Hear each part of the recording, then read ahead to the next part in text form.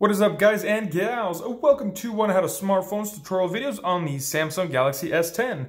In this video, I'll be showing you guys how to do a soft reset or how to do a quick reboot. Just pretty much powering the device off and back on. It's pretty much the same thing as pulling the battery out and turning it back on. So the easiest way to do it is if your screen is active and if it functions properly. What you're going to want to do is just the power button here on the right side of the device. Go ahead, press and hold that. And you'll get a screen looking like this to power off, to restart, or the emergency. If your screen is active and you can do that, go ahead and select restart, and that's the soft reset. It pretty much just boots your device, turning it off and then back on. But let's say you're in an app and something crashes, it's not working properly, whatever the reason might be. What we're going to want to do is use the power button and the volume down button. So the volume down and the power button, and I hit those simultaneously. It will take a screenshot if it's working properly.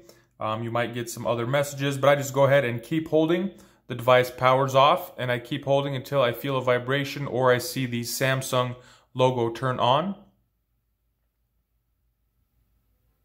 And just like that, I felt that vibration and the screen turned on and telling me that my Samsung is being powered up. So once it does power up, it should take you back to the home screen. At that point, you can turn off any running or apps that are in the currently on, taking up a little bit of power. You can turn those off to reboot them and restart them. So that is how to do a soft reset on the Samsung Galaxy S10. Hope you guys found this video helpful. If you did, go ahead, give it a thumbs up. If you guys have any comments, questions, or concerns, go ahead and drop them in the comment section below. That's all I got for you guys in this one. Thank you for watching. Have a nice day.